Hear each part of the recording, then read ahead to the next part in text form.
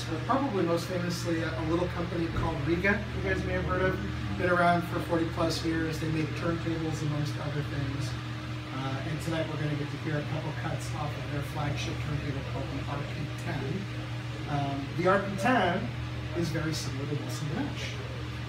And in fact, it fulfills in many ways the 40 plus year goal of Rega, which is to produce a turntable that does virtually nothing, but is incredibly strong.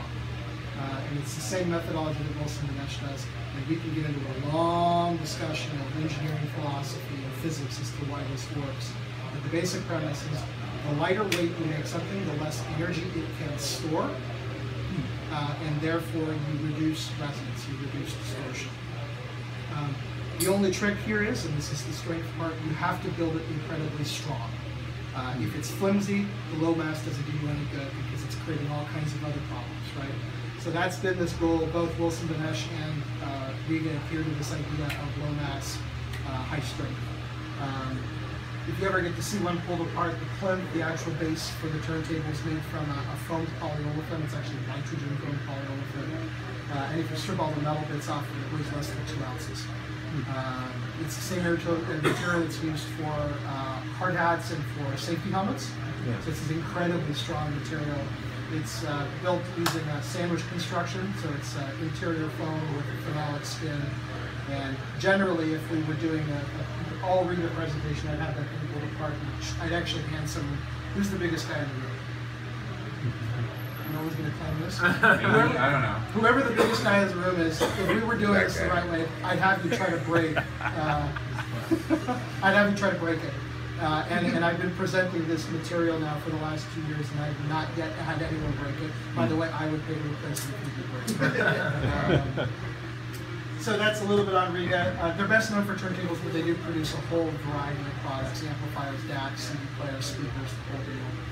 And last but not least, and maybe the most interesting product from my company, amongst a variety of interesting things, is a new server product called Melco. And for those of you that were living and breathing hi-fi back in the 1970s, you may remember Melco as a turntable manufacturer. Of all things, the founder of Melco got smart in the late 70s and early 80s and said, you know, this whole audiophile thing's really cool and I'm really into it, but there's these things called PCs. You guys may have heard of those. And they're incredibly popular, and he decided to turn Melco into a company you might have heard of called Buffalo Technologies, which is a massive, multi-billion-dollar multinational tech manufacturer. They produce mostly storage devices. So now, fast forward 40 years, Melco becomes Buffalo, and then Buffalo rebirths the Melco brand name and releases an audiophile server. So they've literally gone back to their roots in the world of audiophile source components and applied 40 years worth of learning, 30 plus years worth of learning in the IT sector to produce a server that is both lives up to the audiophile idea, right? We're all looking for the best sound quality possible, to listen to our music at the best quality possible, but also to be able to do that with a remarkable ease. It eliminates the computer, it eliminates the NAS drive, plugs into anything Ethernet based, anything or USB based, operates from a mobile device, and all of the standard functionality, the thing that you would need your computer audio system to do, are all on it. So for those of you that haven't yet taken the plunge into computer audio because you fear the computer, or for those of you that have taken the plunge into computer audio and you fear the computer, Melco's a product to consider. I've used one now for the last year. They sound fantastic, and they really are simple to use. They can live up to that idea of how simple it is. So that's the system. And now I'll hand it over to Alex, who will present the last piece, the missing piece of the puzzle, a brand new amplifier from WLA. Yeah, an integrated amplifier, which embed a DAC, phono stage, and power units. So it's, yeah, the dual mono here. It's a 2-channel 1,000 watt power amplifier. You can actually configure it directly from our website and basically set everything from this cartridge sensitivity to the kind of speaker that you have. We have the company holds more than 80 patents, from the DAC to the hybrid system inside. It's actually Class A. It's a hybrid system, Class A, Class D.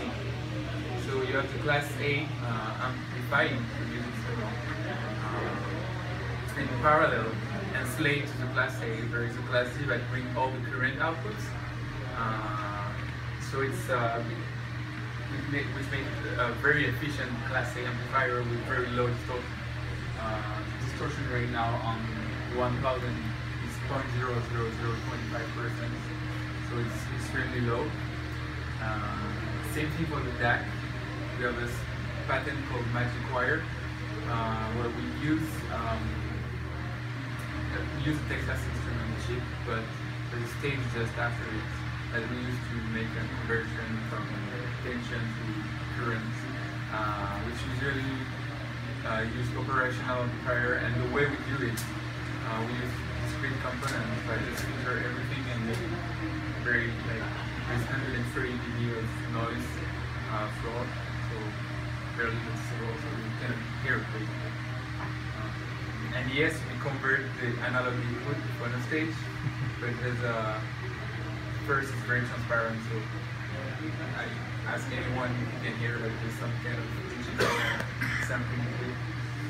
And this gives us the ability to bring all that new features that the digital brings, very user-friendly, and do our technology called SAM.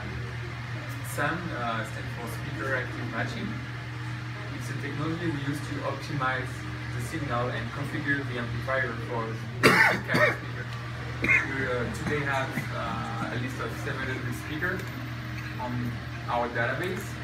So if you have most of the audiophile speakers on that list, what it does is phase correction.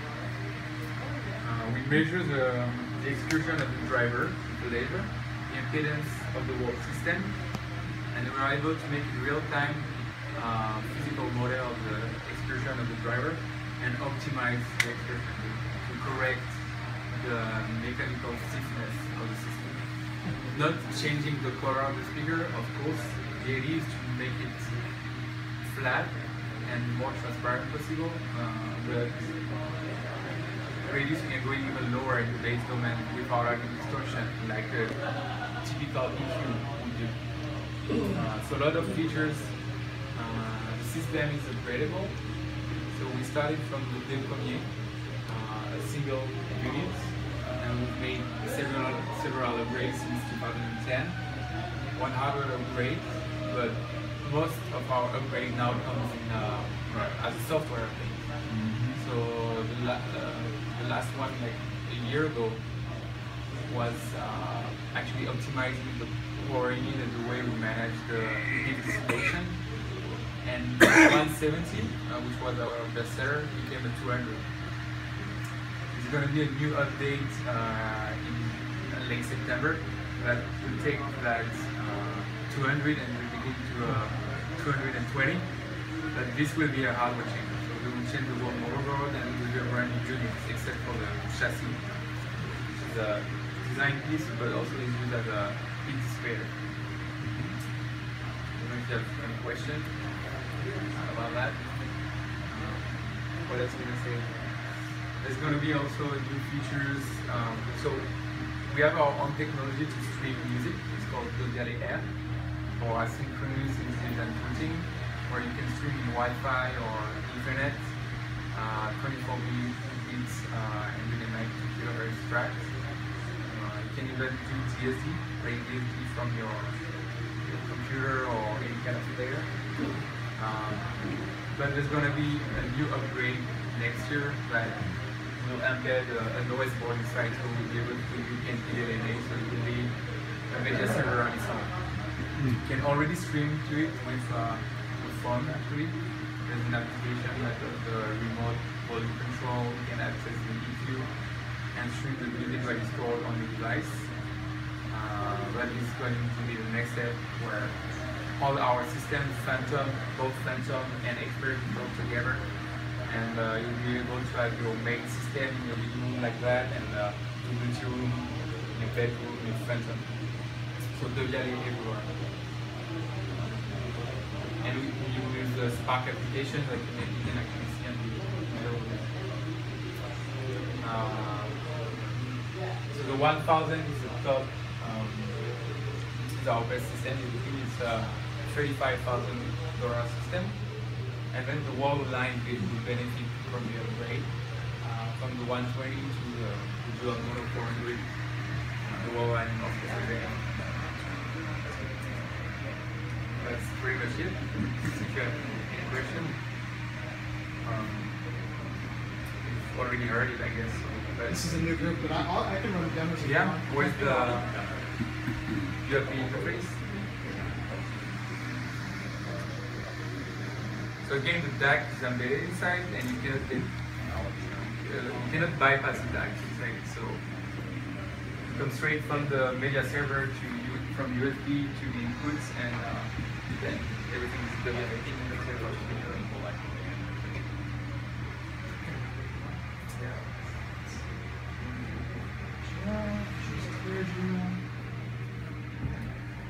Yeah. Sorry? What is that? The subwoofer, I don't know the model. Right now, yes. Yeah, there's a REL in the system right now.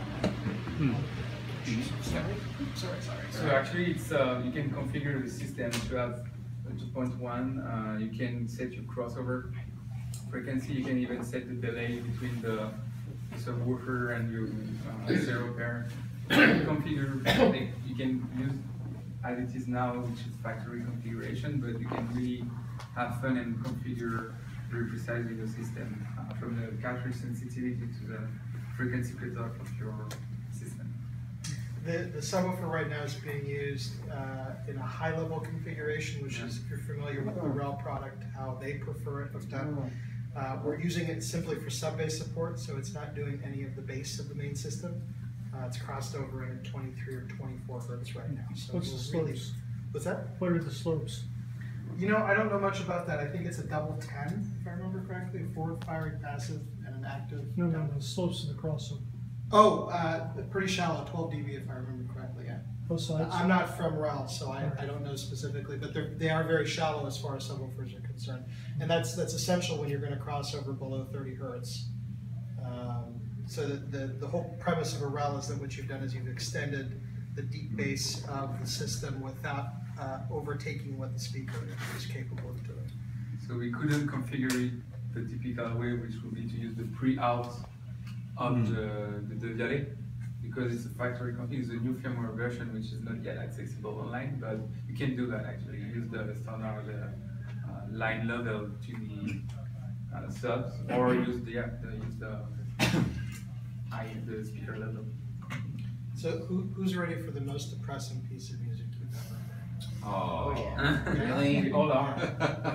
Sure. I sounds good. I promise it'll get better, but I wanted to play this for you for a number of reasons.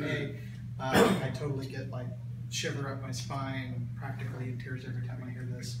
And I think it really shows off the incredibly vanishing, is that a way of saying it? The vanishingly low amount of both mechanical distortion and electrical distortion in the system. And how that favors not neutrality, which I think is a misused word a lot, but naturalness. There's a sensation that you're not listening to a pair of speakers hooked up to an amplifier, which for us to all be honest with ourselves is kind of the goal of all of this, right? We just want the music. So this is, I'm not going to tell you who this is by. In fact, there's going to be a little bit of a quiz after this. I want you to tell me who the song is about when we're done, and then we'll have a little chat.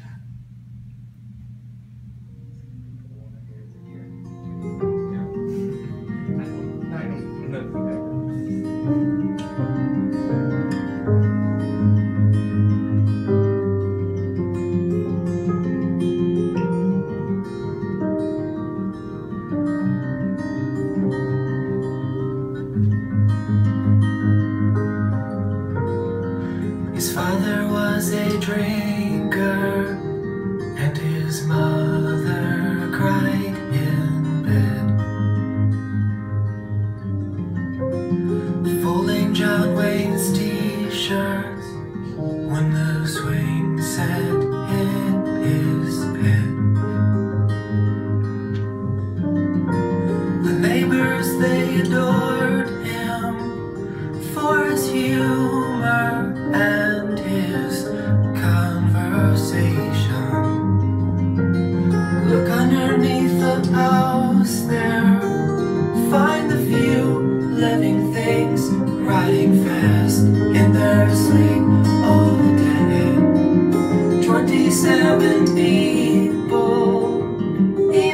before they were boys with their cars, summer jobs. Oh my God.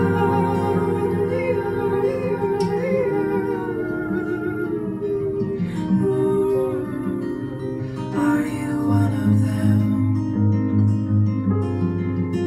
He dressed up like a clown for them, with his face painted white and red. Okay, that's your last hit. So who's the song about? You can't say it because you already figured it out. Anyone else? It's about. Pogo John Wayne Gacy. John Wayne Gacy. Yeah. His name was Pogo. That was the name of the clown. Yeah.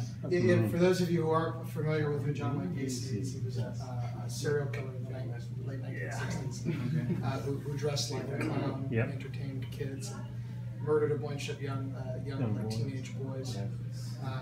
So it's, the subject material is maybe a little depressing.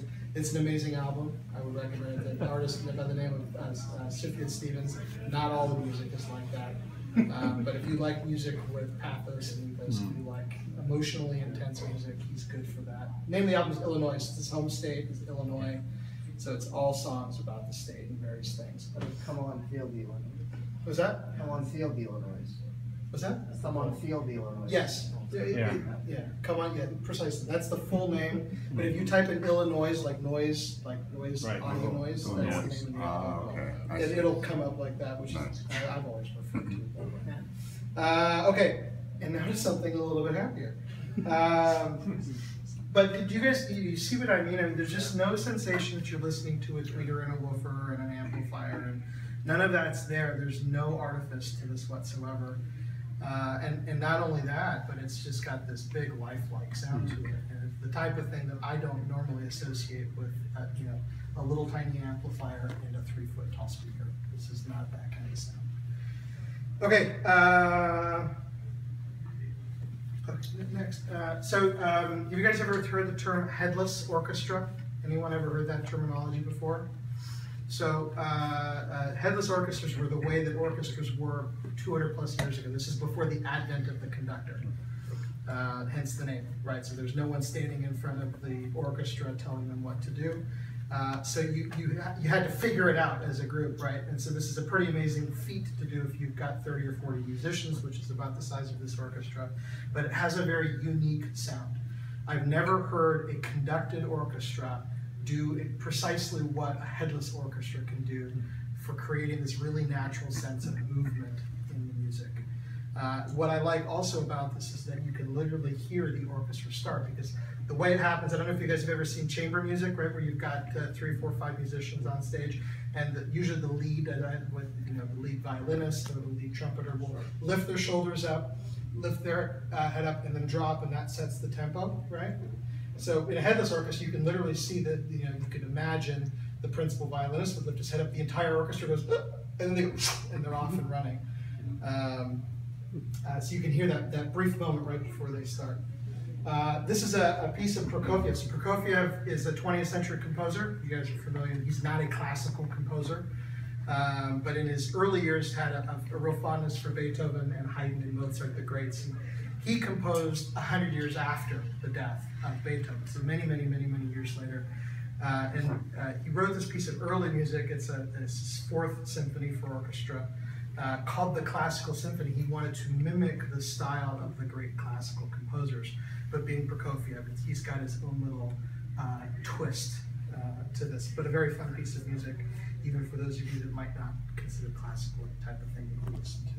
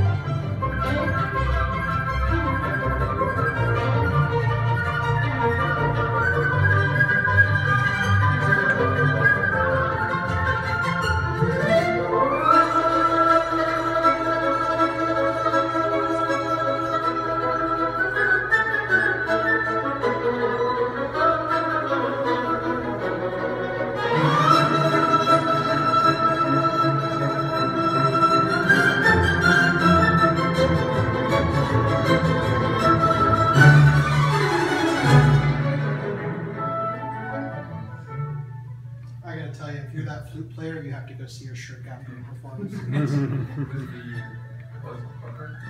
Prokofiev is the composer. Yeah. Wonderful piece of music.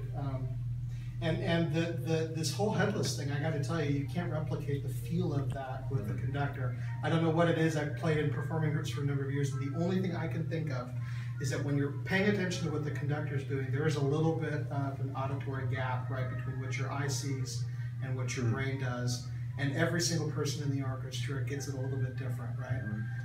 But if you're having to just pay attention with your ears as to what's going on around you, I think that there's a little bit of a hive mind thing that happens, particularly with a well-rehearsed orchestra like this. And again, it's just wonderful, vivid tonal quality to it. I mean, you know, this sounds like flutes and clarinets and violins, and it's just so fun. It's got so much energy, and it conveys the feel of the music so easily. So what's the name of the orchestra? This is, oh, that's a good question. Why am I forgetting the name? I'll find it for you. Ask me afterwards. It skipped my head. They're a French orchestra, actually, and I have to, I'll think of it. There's very few of them. They're kind of a novelty, right, these headless orchestras. It's not something you see anymore. What's that? Your satchel. Yeah, sure. We can do that right now, as a matter of fact. So we'll switch to some vinyl, by popular request. Good. So I have to make an admission. This is not only the recording that sold me on the idea of hi-fi, it's the recording that sold me on the idea of vinyl as a viable medium. Remember, I'm fairly young, and you know, my parents listened to vinyl when we were kids, but even by the time I was buying my own music, there was no vinyl in our house, right? And I had this played for me on a big expensive hi-fi system with a big expensive turntable, and it totally changed my opinion. So not only is the great Satchmo an amazing trumpet player, but he's got a huge voice, and this really sets that off. This is a piece of music called St. James Infirmary, so I apologize, but it is a little depressing. But I'll fix that for you.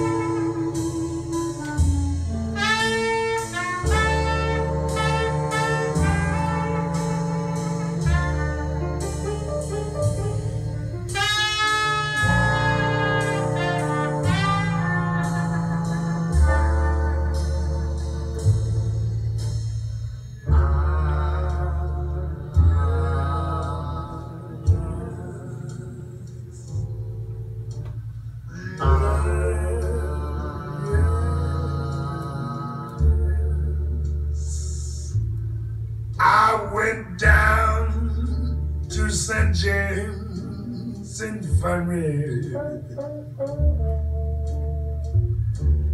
Saw my baby there. She was stretched out on a long white table. So cold, so sweet, so fair. Let her go, God bless her.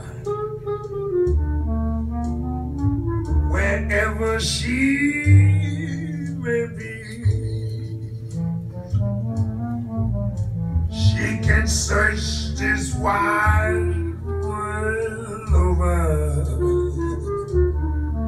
but you'll never find a sweet man like me. Bragging. When I die, bury me in straight lace shoes and a box bag suit, double-breasted. Put a $20 gold piece on my watch chain. Yeah, so the boys will know that I died standing bad.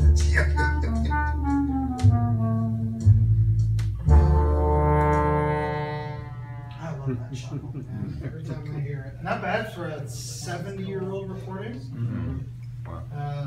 Just goes to show, you know, the power of vinyl is real. For those of you who are unbelievers, bring a turntable and experience it for yourself.